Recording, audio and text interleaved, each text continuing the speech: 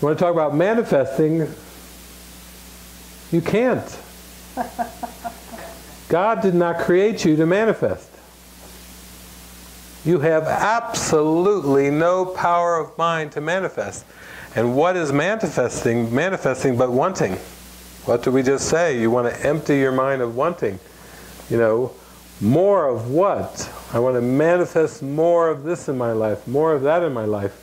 Who's doing the manifesting? The spirit or the ego? Let's talk straight here. Is the spirit a manifester? Hell no. The spirit is the I am presence of God, and the spirit is not a manifester. You don't have the power to manifest. Even in the Course it says, the teaching from the Bible, the Word was made flesh. Jesus says, strictly speaking, this is impossible. That's Jesus' words, impossible. You can't manifest. You've never been able to manifest a damn thing. So why work at it?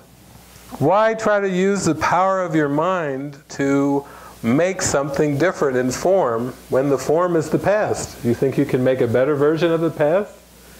Do you think anyone has ever succeeded in making a better version of the past?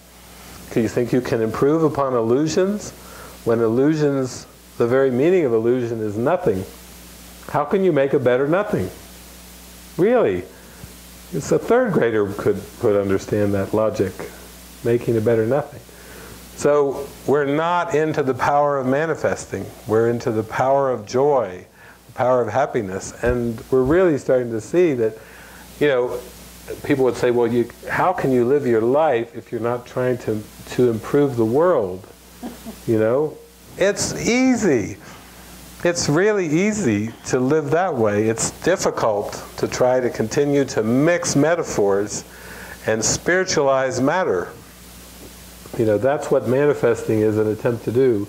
It's an attempt to spiritualize matter. And as we talked about the other day, it just is not possible. And the joy comes from seeing you don't need to compromise.